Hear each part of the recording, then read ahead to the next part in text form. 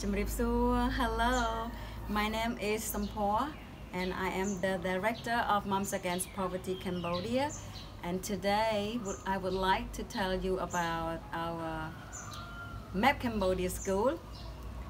And here is Puntun is our school director. He will tell you about the information what's happening in Cambodia right now. Yes, thank you.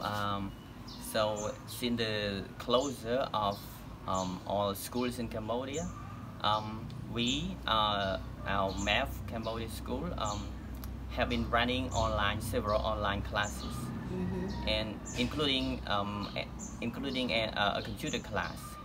So for the computer class, we have a teacher visit students at home once a week. And earlier this week, the Ministry of Education has announced the reopening of the school in 3 stages.